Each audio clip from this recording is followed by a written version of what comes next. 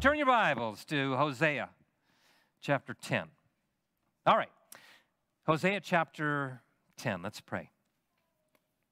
Father, thank you for there being joy in the house of the Lord, and that you desire that we would hunger and thirst for righteousness and holiness and purity in our lives. And God, I would pray tonight that as we are primarily learning from this book of Hosea and from a backslidden Israel of what not to do, I pray that you would teach us some things to do tonight as well. This is an extremely applicational book of the Bible, and we would pray that these precious people that you brought here tonight would hear the voice of their God. Amen. Amen. Amen. Turn your Bibles to Psalm 51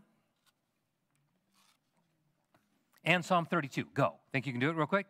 In Psalm 51 and Psalm 32, King David is pouring out his heart to the Lord after he's what? Do you remember what's going on there? He gets popped by, what's the guy's Nathan. Yep, he gets popped by Nathan for his little fling there with Bathsheba and says what? Thou art the man. I've learned so much from reading and rereading these chapters, specifically the wisdom that King David shares in Psalm 32, verse 5. Read it with me. It says, I acknowledged my sin to you. Everybody, I acknowledged my sin to you, and my iniquity I have not hidden. I said, I will confess my transgressions to the Lord, and you forgave me the iniquity of my sin. Selah. And you know what Selah means? It just means to pause and to meditate. God has forgiven our iniquity. That's amazing. Here's the deal. God saw it all and was still willing to forgive. He was just waiting for King David to be honest and find freedom in being truthful. Freedom from personal condemnation and freedom from the penalty of our iniquity. The wages of sin is what? Death. But the gift of God is eternal life in Christ Jesus our Lord, right? David understood, wrote in Psalm 103, that he has separated our sins what? As far as east is from west. That's incredible. We serve a good God. Amen. Look at somebody and say, we serve a good God. We serve a good God. Now, my mind has always been a little bit boggled how some people know they're guilty and yet brazenly and arrogantly refuse to admit it. You ever met somebody like that? Why are you looking at me? Yeah, I know. Yeah. You ever met somebody like that? They know that they've done wrong, but they brazenly and arrogantly refuse to admit it. Like this guy, he's ripping off a jewelry store, and he gets arrested. He's on trial, and after the jurors deliberate, the jury foreman makes the announcement, not guilty. And immediately the defendant says, does that mean I get to keep the diamonds? He knew. I didn't say it was going to be great, but it makes you think, right? Guy was obviously guilty as charged, but what? He had no remorse. No remorse, because he thought he had what? He thought he got away with it. Same thing with a burglar who goes to the psychiatrist and says, I feel so bad every time I rob somebody's house. And the psychiatrist looks back at him and says, well, I suppose you're here for me to help you to walk away from this life of crime. And the thief says, nope, I want you to help me not feel bad about my stealing. That wasn't even a courtesy laugh. I heard that one out there. Oh, my goodness. Here's the deal. Some people, even when they're busted red-handed, still proclaim their innocence. And once again, that's where we find Israel here in Hosea 10. Somehow, they choose to remain blinded, and they won't fess up to their spiritual adultery. And what happens when we don't fess up? We force God to bring what? Yeah, correction, instruction, judgment. And again, we're going to hear him say to these people that he loves, he's going to say guilty as charged. Now, time frame of the book of Hosea takes place between 753 and 713 BC, about 200 years after the establishment of the divided kingdom, and about 10 years. It's going to be 10 years into the Assyrian captivity, and most of you understand just how heinous that's going to be, where they get hooks put in their jaws and they're let off in chains simply because they chose not to repent. Now during this time, outwardly Israel is very prosperous. Inwardly, the nation is rebellious. And they're not only rebellious, they're rebellious against the God who made them prosperous. Do you ever just walk around your house and thank God for the little things that you never think about? I'm sure at times you've probably thanked him for the house that you're in, maybe once or twice. I encourage you to do it all the time. But do you thank him for your family? Do you thank him for the little things? Do you ever thank him for your Triscuits? One little $2.50 box of Triscuits that he doesn't have to give you, and yet he does.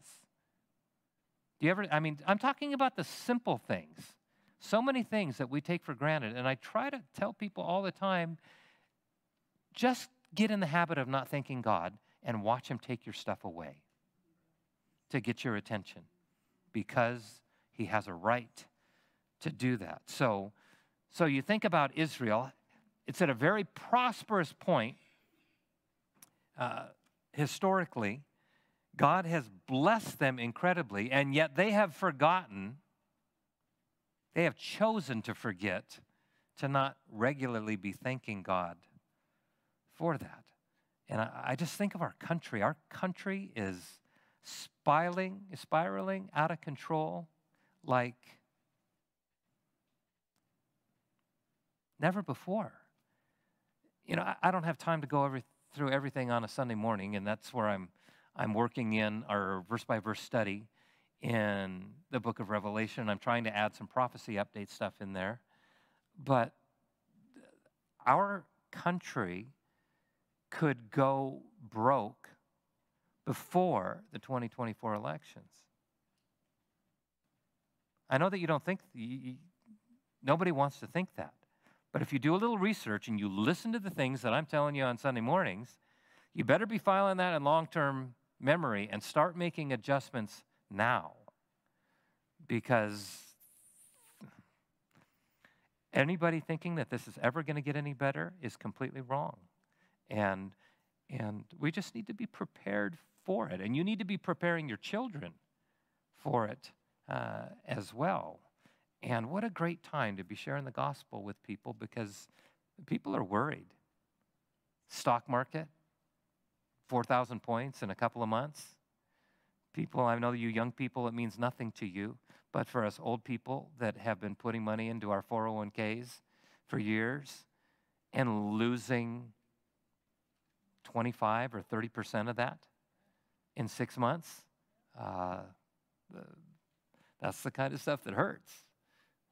And other people that don't have any, it's just a crazy time to be alive. So just make sure your house is in order.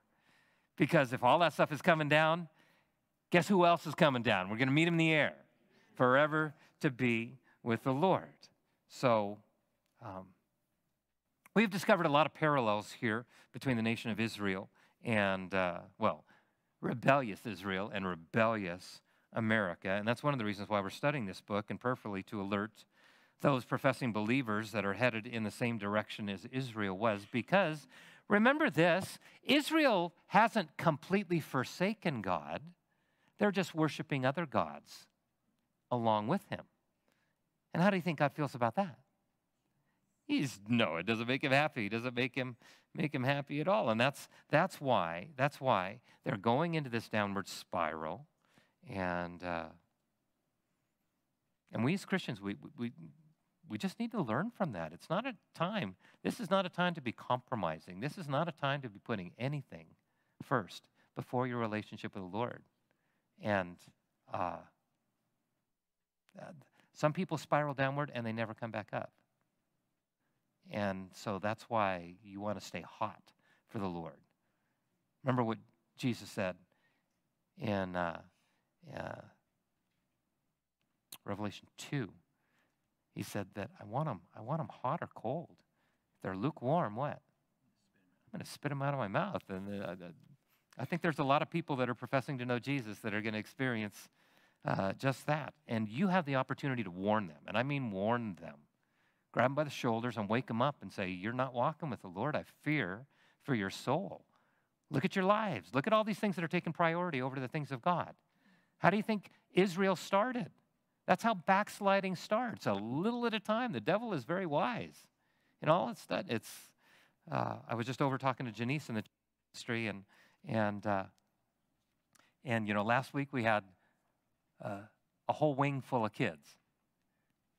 And now Awana stops, and there's not a wing full of kids over there. And I've been telling people, don't take the summer off, man. Don't take the summer off. Well, here's the deal. Take the summer off, but how would you expect God to bless you when you're taking time away from him? Taking off away from him and being around his people and staying under the teaching of his word. So just don't be one of those peeps. So the Lord has called Hosea to be a living 40-year sermon illustration, calling him to marry a harlot. Remember, a hooker, what's her name? Gomer, right? Gomer, knowing that this was not on his bucket list for sure. God calls Hosea to marry Gomer, and all the while, God knows that she is going to cheat on Hosea. And her unholy hanky-panky leads to her conceiving what? 2 other babies by two other baby daddies, and this is to testify to the broken heart that God has, because Israel, his betrothed, is doing the same spiritual hanky-panky, and getting all frisky with the false gods of Canaan. Exactly. And I often wonder, how did Israel get to this point? Did God not warn them? Read through the book of Exodus. Read through the book of Numbers. Read through the book of Deuteronomy. He warned them over and over and over that when you come into this promised land that I am giving you, don't chase after the gods of the pagans. And what have they done? Same thing, and you look at Christians today. They do the same. They're chasing after the things of the world instead of chasing after the things of God. So that's why this is such a great, relevant, applicational book for all of us. And I just encourage you to take this kind of stuff seriously, especially knowing that trumpet's going to blow. Man, it's got to be blowing at any moment. I listen to a lot of other prophecy updates, and these guys are saying it can't be long. I mean, it can't be long. It just can't be long. So just have your house in order. As for me and my house, what? We will serve the Lord. Now, the relevance to us in our walks with the Lord is to reinforce that sin is spiritual adultery. And sin is anything that we think, say, or do that what? Displeases God. And to him who knows the good that he ought to do and not to do it, to him or to her, it is what? Yeah, it's sin. Our relationship with the Lord needs to be seen the same way man sees the human marriage vows. God is saying when we spiritually sin against him, the visual is when a man or a woman leaves their spouse to have sex with someone else. Now, it's a crude picture, but that's the picture that God is painting in his word, because he wants us to realize that it's a violation of trust and a violation of spiritual intimacy. And they have replaced fidelity and loyalty with adultery and idolatry. And as God has exposed Israel's spiritual adultery, he will do the same thing with any professing believer who has left their first love. And here's something to write down. Here's your question to be writing down. This is just between you and the Lord. Has there been a point in my life when I have been hotter for the Lord than I am right now? How about writing that one down? You gonna write that one down? I'm waiting. Has there been a point in my life, in my Christian walk with the Lord, where I have been hotter for the things of God than I am right now? Because if there is, guess what? Nobody stays neutral in their relationship with the Lord. You're either going forward or you're what? Or you're going backwards. Next chapter, God is going to say that my people, Israel, are bent on backsliding. Bent on that. That's what, I'll discuss that more next week, but they're bent on backsliding. And the Bible says that what we read about here in the Old Testament is for our benefit, so we don't make the same mistakes.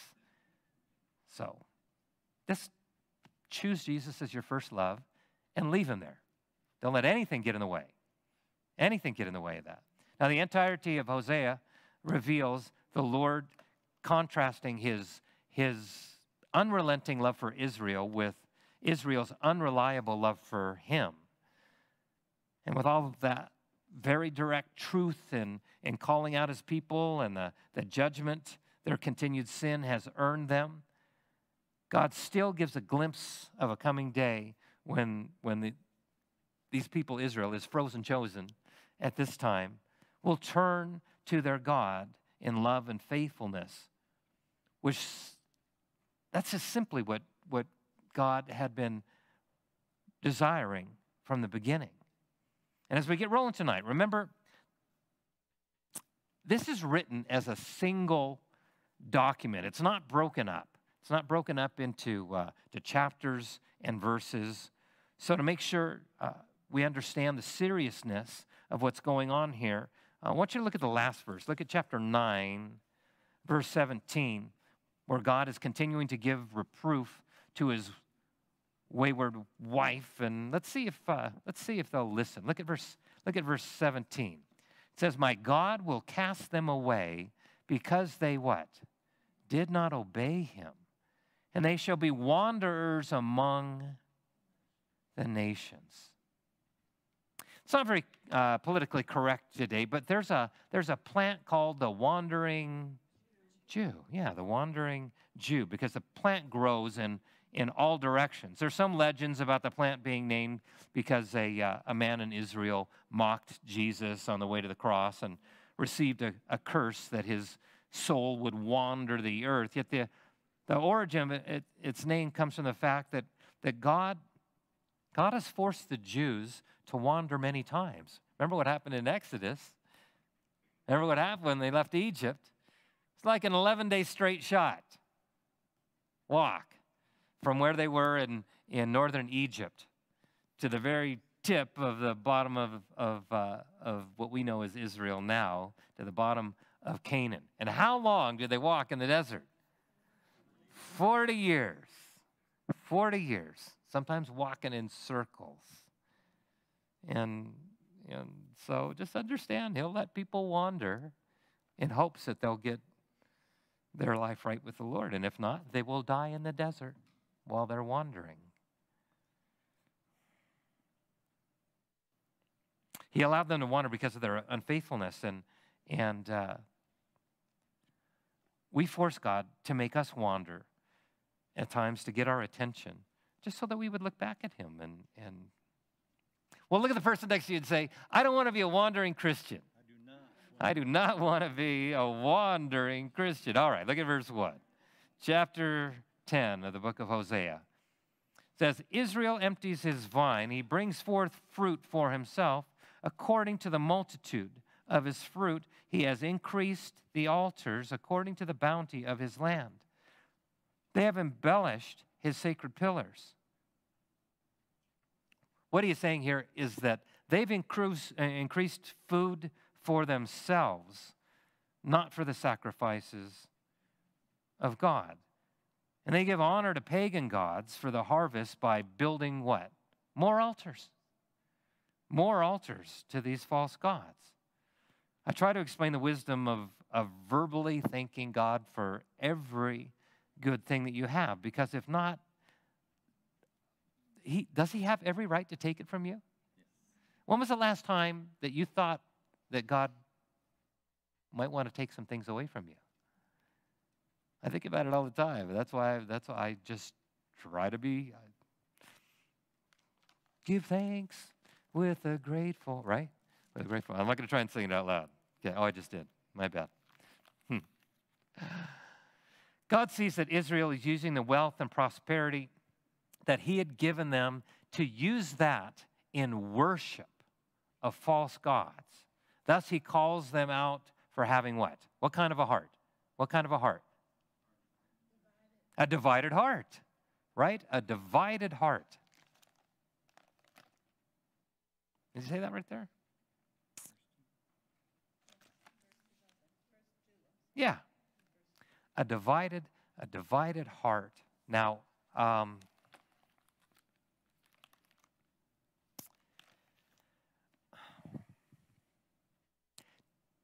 do you ever think about what you spend your money on? Do you ever think about that? Do you ever think about if it honors God or not?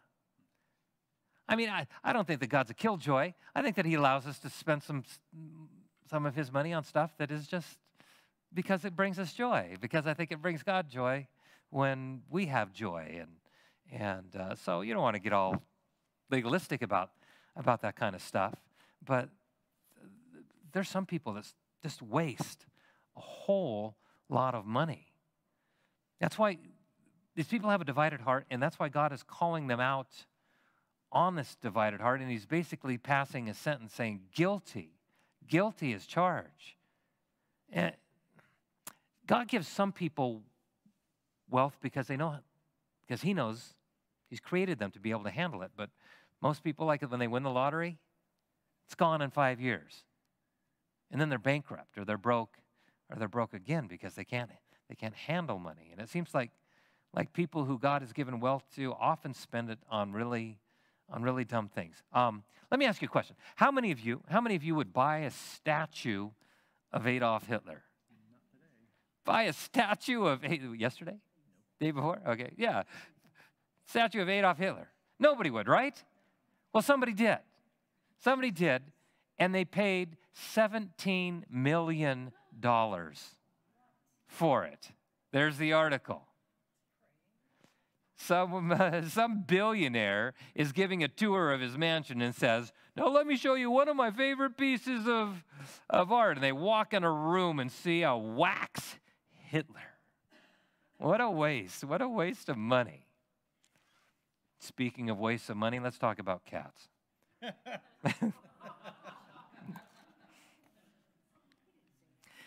Not that, listen, hear me out. Not that cats are a waste of money, because, most people don't buy their cats, right? Most people don't buy their cat. They just find them meowing outside their front door, because their owner kicked them out. Usually that's what happens. So being the kind soul. Who are the cat people? I just want to know who I'm offending tonight. Good. All right. So being the kind, right? Being the kind soul that you are, you bring them, right? How many of you ever had just a stray cat? You found a stray cat and you've kept them. Okay. I know that happens. That happens a lot. You invite them into the house, and they quickly begin to rule and dominate your entire home. Now, yeah, you guys know. I hope you know that when I talk about cats or when I talk about little dogs, I'm just joking around. I'm just yanking your chain. I like all animals, almost all animals. Oh yeah, most animals. To prove it, I love your little fur balls, right? As long as they're not one of those mean, stuck-up, super spoiled cats that people spend way too much money on. You aren't any of those people, right? Okay, all right. And by spoiled, I mean, mark this on your list of why third world countries hate America.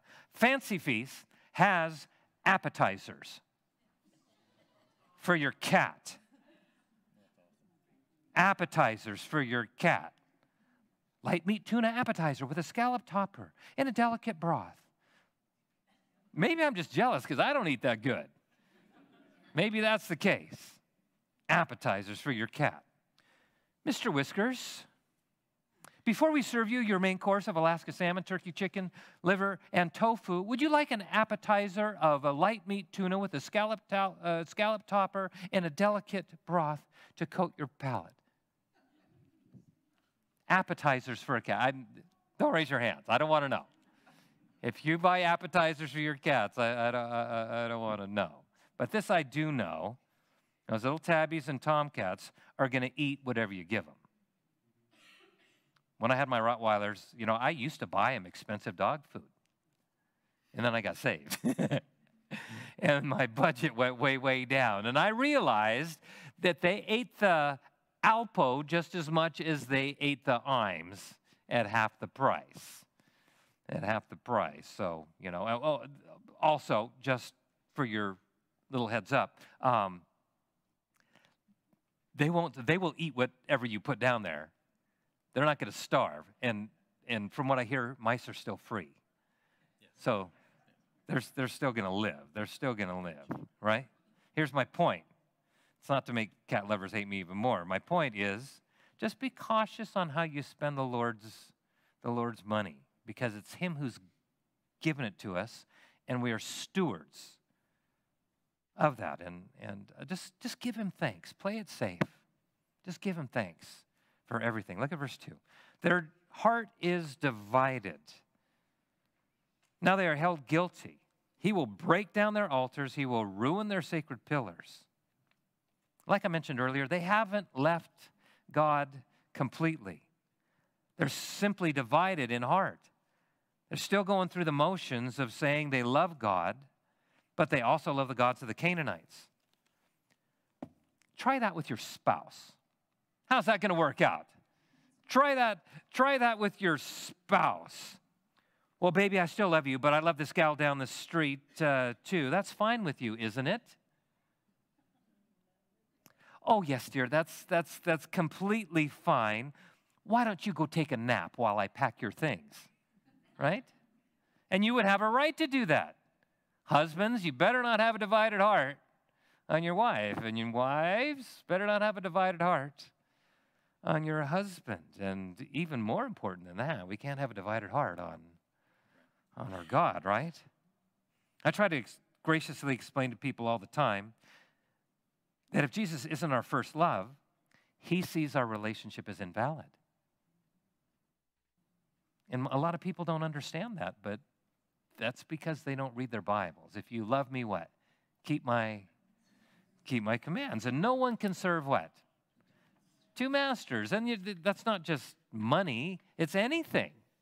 You can't serve your spouse and serve God. You can't serve your job and serve God. You can't serve your ministry and serve God. You have to serve God first. Now notice that God has no problem calling out Israel on their sin, and He says what? Guilty as charged. How do you respond, my brothers, my sisters? How do you respond when God says to you or to me, guilty as charged? How do you respond? Do you fight Him on it?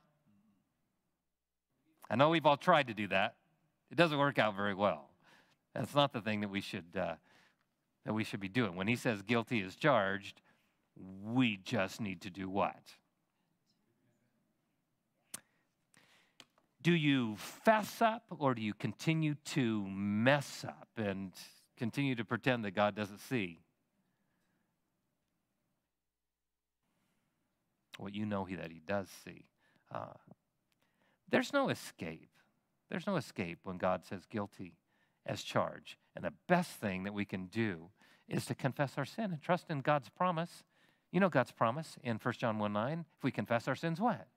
God is faithful and just to forgive us our sins and to cleanse us from all unrighteousness.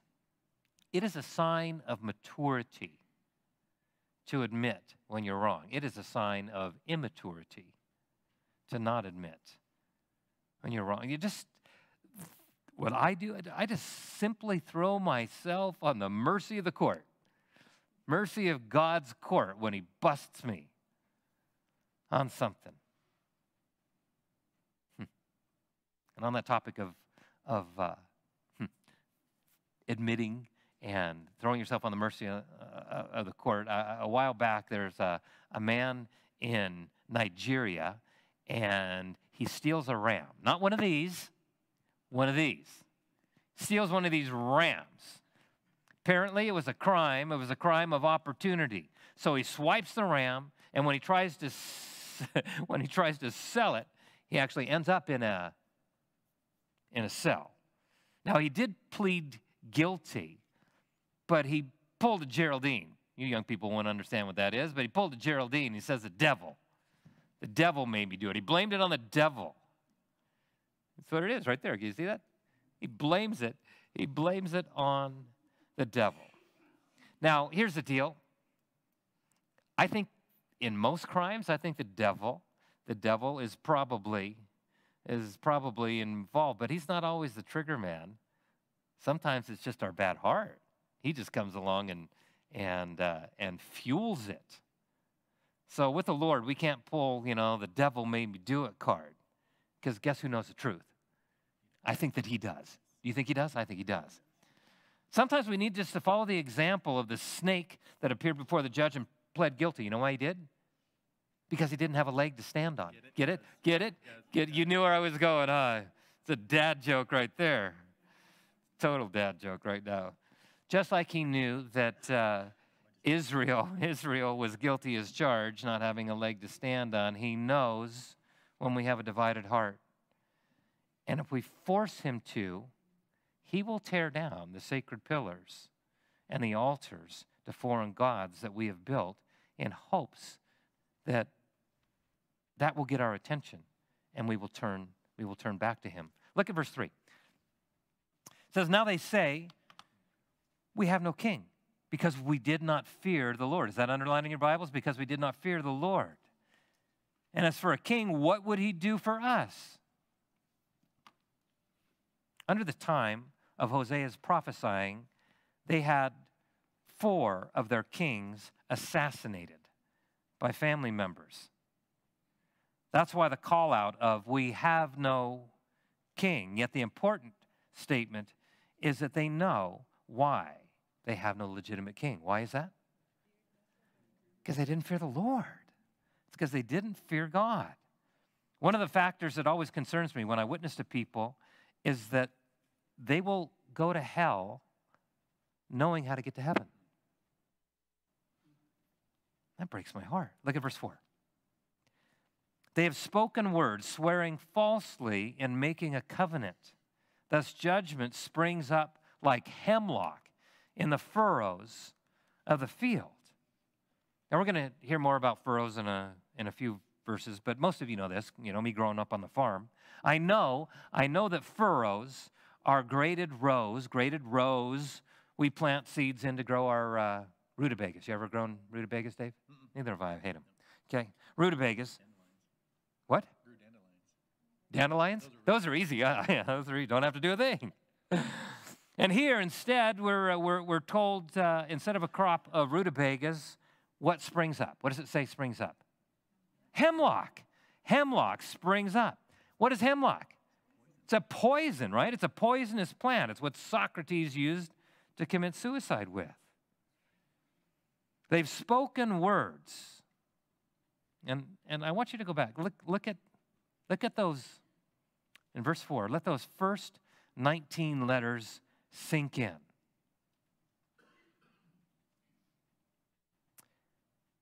God remembers our words, and specifically here, the swearing and making a false covenant. What do you call it when somebody says something false? Yeah, it's called a lie. And before we get too hard on Israel, what about us?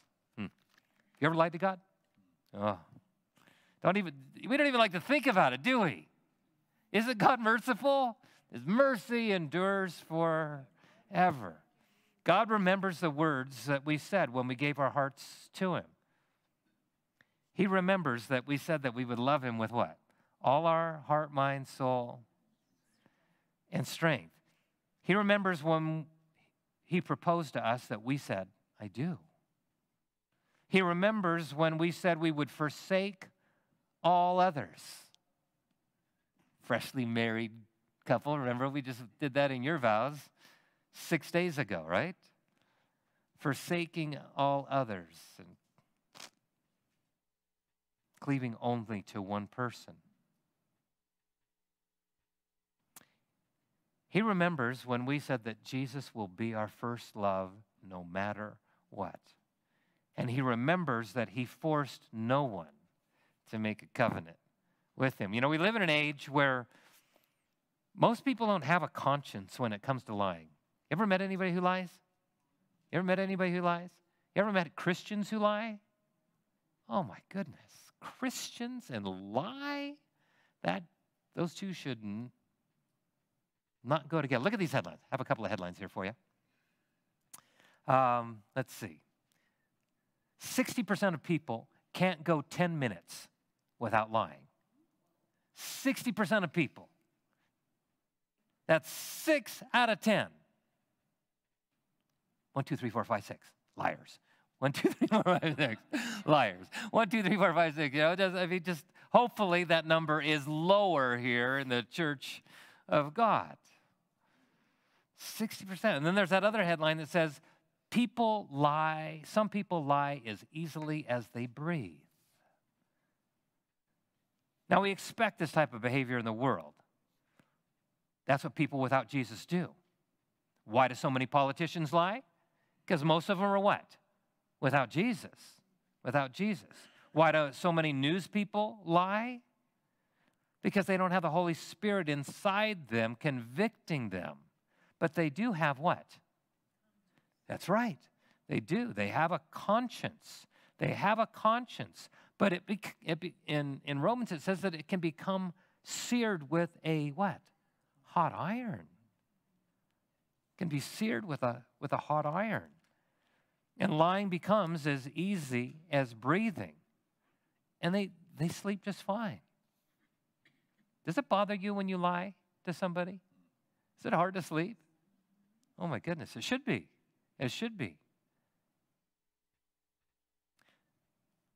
Not knowing or not believing that God says all liars will what? Have their place in the lake of fire.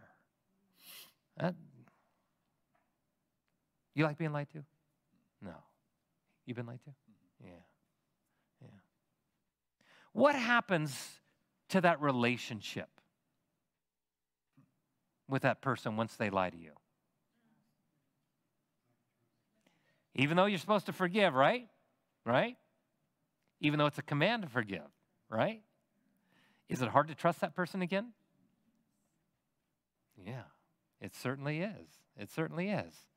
And even it slowly degrades into a non-relationship. And that person just becomes an acquaintance. You ever had friends, good friends, people that you were close to? They lied to you, and now you just feel uncomfortable around them because it's like the elephant in the room. I know you lied to me. You know you lied to me. But yet you won't repent of those lies. You won't apologize. It just, it's hard, isn't it? I know that we're supposed to forgive, and I know that we do. You can forgive, but it certainly is hard to forget. And if somebody violates your trust, it's hard to get that back. It's hard to get that back. Just like lying has become acceptable with worldly people, some Christians adopt that same strategy, which is incredibly foolish because God knows that we know that He knows the truth. And He knows that we're lying.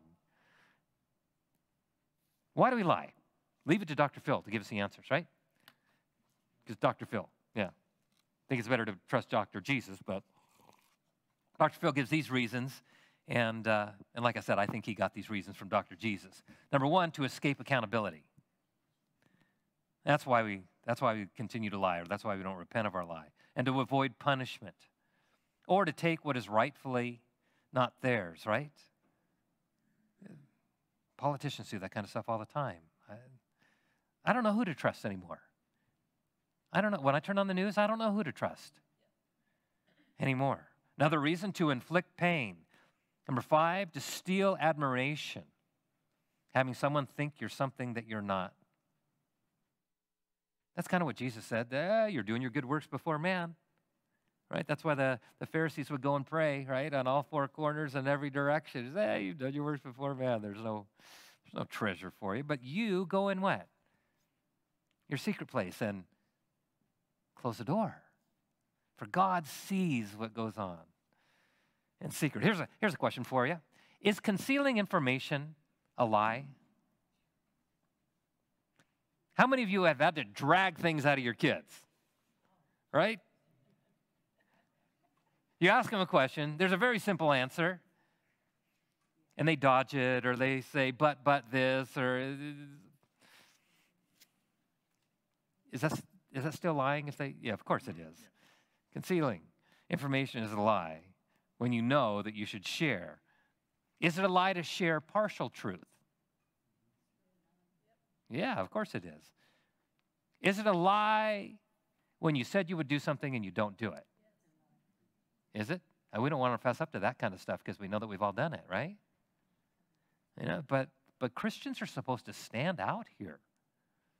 We're not supposed to meld in with the rest of the world because 60% of the world can do it, can't go 10 minutes, right? And they can do it as easily, some of them can do it as easily as breathing. But for the Christian, that just hardens your heart and it sears your conscience until you no longer, it doesn't bother you anymore. And it's hard to get back from that point of no return. My encouragement, knowing we're going to stand before the Lord, the Bible says in Matthew, I think it's Matthew 10, that we're going to stand before the Lord and give an account for every careless word. Can you imagine how many lies, what it means if we're going to have to stand before the Lord for our lies or the times that we didn't tell the truth?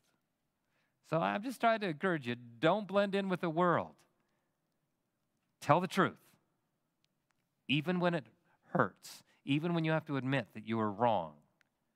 There's a lot of freedom in just saying I was wrong. Be honest with the Lord, which is the opposite of someone who lies. And if you mess up, you fess up, you take your medicine, right? You take your medicine for it, and you learn from it. And you commit in your heart that lying is not an option. Now, are there some things, now don't write me any letters, okay? Are there some things that we shouldn't be telling our kids? Well, Greg said them, can't tell them all, I got to tell them all the truth. Well, exercise some wisdom there. There are things that some children can't understand, so don't get goofy on that stuff. But just learn to be honest with your kids. Here's a few quotes that I found interesting. That it's simple. Never lie to someone who trusts you, and never trust someone who lies. Here's another one. Hurt me with the truth, but never comfort me with a lie. There are way too many people pleasers in the body of Christ. That's why people like me look like the boogeyman, because I'm the guy who's willing to tell people the truth, whether they like it or not. So you guys need to take some of this heat off of me and just tell people the truth. Tell them the truth. In the long run, they'll respect you for it. But don't comfort somebody with a lie. Better be slapped with the truth than kissed with a lie. And I love this one. When your parents accuse you of lying to them, look at them in the eye and say, Easter Bunny, Santa Claus, Tooth Fairy. Oh, I just made a whole bunch of parents mad at me. But at some point, you're going to have to tell your kids that you lied to them. Those are earthly things. Those are worldly things to teach your kids. You have an opportunity to teach them the truth. Guess what? There's no such thing as Santa. And they'll think, Mom, I went 18 years with you telling me there was Santa. Or 8 years, or whatever it is. At some point, you got to tell them the truth. Do you think they aren't thinking, what else did my parents not tell me the truth about? What else did my parents lie to me about? So I'm just saying, don't fall for it. Just tell your kids the truth. So in addition to lying to God about their covenant with him, what else is God calling Israel out for? Look at this. Look at verse 5. The inhabitants of Samaria. We started off very slowly. We're going to end very quickly, so we're not going to be here till 9. The inhabitants of Samaria fear because of the calf of Beth Aven, for its people mourn for it, and its priests shriek for it, because its glory is departed from it. The idol also shall be carried to Assyria as a present for King Jareb. That's not the subway guy, that's Jared. King Jareb. Ephraim shall receive shame, and Israel shall be ashamed of his own counsel. In Hebrew, what does the word Beth mean? Beth. It's not just a song by Kiss from, remember that? That was 1978. You young people don't remember. Beth. It does. It means house. Either Beth, B-E-T-H, or Bet, B-E-T, means house of. Like Bethlehem means, Bet means house, Lechem means bread, so house of bread. And that's why Jesus said he is the bread of, yes, he's the bread of life. So here, the Hebrew word Aven means wickedness. So Beth Aven means what? House of wickedness. And in this instance, it's referring to the city of what? Do you know what it's referring to? The city of Bethel. Bethel. Bethel. El being the first consonant in what? Elohim. Elohim. So Bethel means house of God, the name that Jacob gave it back in Genesis 28. What God is saying here by calling the once house of God, Bethel, now he is calling it the house of what? He's calling it the house of wickedness. It was at Bethel and Dan where Jeroboam the first set up the twin golden calves. So God is not happy here that the house of God has now become the house of idols or the house of wickedness. Oh, and notice that their God idol is now being given to who? To King Jareb as a present. As a present. King Jareb's the king of Assyria. Once again, we get the reminder that if your God, if you were able to pick up your God and move it to another location, that's not much of a God. It's time to get a new God. Look at verse 7. As for Samaria, her king is cut off like a twig on the water. Okay. How many of you grew up relatively poor? I didn't grow up with a silver spoon. I grew up, which forced me to grow up with an imagination. Our family didn't have any money when I was a kid, so when other kids were out, playing with their little toy boats that their parents had bought them, my toys were birthed in imagination. I bet you some of you did this. After it rained and water was rushing down the gutter, did you ever make put a little stem in a leaf and make a little, like a little sap, put a little leaf there and made your little boat? And you would run down the street. Did you ever do this? Anybody ever do this? Raise your hand if you ever did this. It's just me? All right, some of you do this, okay. And you ran down the street. You're watching your little homemade ships run all the way down the sidewalk, watching the current sweep them away until it dumped into the sewer grate. Anybody ever climb into a sewer grate? Anybody ever did that? I did, yeah. If you're a boy here, at some point you climbed into a sewer grate or something that you knew that you shouldn't have, right? That's the picture that Hosea is painting here, that the Assyrians are going to take Israel away like a twig on the water or foam on the water. Look at verse 8. And the high places of Aven, the sin of Israel, shall be destroyed. The thorn and the thistle shall grow on their altars. They shall say to their mountains, cover us, and to the hills, fall on us. You understand what's going on here? They became suicidal because they knew the invasion of the Assyrians is coming. Now, those words, cover us and fall on us to the mountains, that should sound familiar. Do you remember from where? Revelation. What? Anybody remember? Extra points if you know. Give you a piece of candy after church. End of chapter 6, all right? Jeff gets candy, all right? Very good. It is at the end of chapter 6.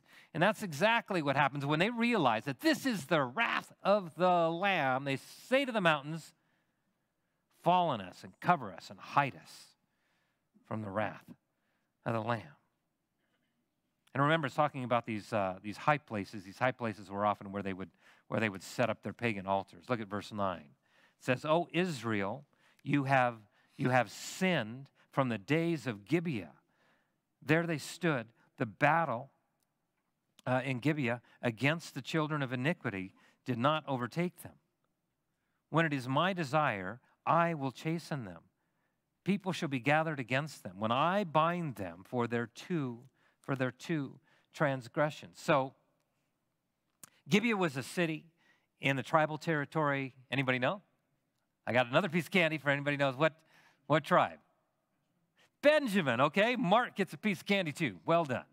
And as you remember from our Judges study, it wasn't that long ago, this city was just like Sodom and Gomorrah, and they had given themselves over to homosexuality and all types of sexual perversion. And so what happens? The men of the city end up raping the Levite's concubine, which sparked a civil war when the city defended the rapist. So the rest of Israel does what? Puts a beat down, and they almost destroyed the entire tribe. And once again, God He's long on memory, and He's patient with our sin until He's not. You know, He's patient, and then He gets to that point where I'm looking down the corridor of time. This is the only way that I'm going to get Greg's attention. I have to put him flat on his back for something. Look at verse 11. "Ephraim is a trained heifer that loves to thresh grain, but I harnessed her fair neck. I will make Ephraim pull a plow. Judah shall plow. Jacob shall break his clods." Now again, from all my years growing up on the farm, I've trained many a heifer to thresh grain. What, you think that's not true? You would be correct. Because it's not hard work. It's not hard work to get a heifer to walk in circles and to cut new furrows in the ground. The cows had to plow through. Well, they had to plow through very hard soil. They were utterly unhappy about that. Get it? You knew it was coming. I know. Apparently, they had a beef with hard work. Get it? Beef with hard. One of them even started to throw a little hissy fit, so I said, "Don't have a cow about it." And I know. Just for that, I'm going to give you one more. Maybe. One of them tried to get out of the hard work by giving me a religious exemption. You know what I said? Holy cow! Religious exemption? Anyway. What is God saying here? That it's hard. It's intensive. Those are bad jokes. Is that what God is saying here? Yeah, He's probably saying that. He's going to put them into hard, intensive, laborious work. That's going to become their norm. Look at this, verse 12. "Sow for yourselves righteousness righteousness. Reap, right? Reaping. Oh, there I am on the farm. Forgot to tell you that. I knew that I'd put that in there. Sow for yourselves righteousness, reap and most of you didn't believe that. I grew up on the farm, so every once in a while I got to show you. That's the only one that I have that's not black and white. Okay. Sow for yourselves righteousness, reap in mercy, break up your fallow ground, for it is time to seek the Lord till he comes and rains righteousness on you. You know, I love these portions. I mean, it's like over and over and over, there's this judge. It's depressing. It's discouraging. You're getting judgment information. And then he throws a verse like this in there. Just about every chapter of him pronouncing his righteous judgment on Israel, he gives them the antidote to the continued chastening. Here he says, break up the fallow ground. He's talking about the fallow ground of the heart. And how do you do that? You seek the Lord. What a merciful God we serve. So when we mess up, let me put it this way. When we mess it up, if we will fess it up, God will bless it up. How about that? See how I did there? I put those three together, just like kidneys up here. 2 more verses and we're done. Here we go. Therefore, tumult shall arise among your people, and all your fortresses shall be plundered, as Shalman plundered Beth Arbel in the day of battle, a mother dashed in pieces upon her children. Thus it shall be done to you, O Bethel, because of your great wickedness. At dawn the king of Israel shall be cut off utterly. Can't be dogmatic on which Shalman is referred to here. It might be the Moabite king Salmanu, who was particularly cruel, possibly throwing moms and children off cliffs, dashing them in pieces. I mean, this is the kind of stuff that went on. You know, this kind of stuff still goes on today against Christians in some part of the world. It's very disturbing, and all of this is so avoidable simply by choosing obedience. All they need to do is choose obedience. So my soundbite application of this chapter: break up the fallow ground of the heart, seek the Lord, reap his mercy. Reap his mercy. That's speaking to you tonight. Just get it over with. Take your medicine from the Lord, and the result being reap in mercy. Here's your discussion questions. Here's your discussion questions for tonight. How do you explain Israel's continued disobedience? What does it mean to have a divided heart? What are some examples? Why don't some believers take lying as serious as God does? And what are some action steps in breaking up fallow ground in our hearts? Let's pray. Father, thank you again for another. This is another great study in your word, and boy, I know it's discouraging hearing this kind of stuff week after week after week, but Holy Spirit, you could have just had 4 chapters in the book of Hosea. And after we get away from Hosea and Gomer in chapter 4, you could have said, and God put the hammer down. The end. But you didn't. You want us to learn something, just like you wanted Israel to learn something. And what you want us to learn, God, is that it's just so wise to make you our first love and to keep you that way. And so I would pray, Lord, that we would not follow in Israel's negative example, but we would follow in the example of Hosea, who was even willing to marry this prostitute. That is just incredible obedience. Lord, let there be great discussion in our groups tonight, and help us to never fall in the same trap that we see Israel in and continue in this downward spiral. Amen. Amen.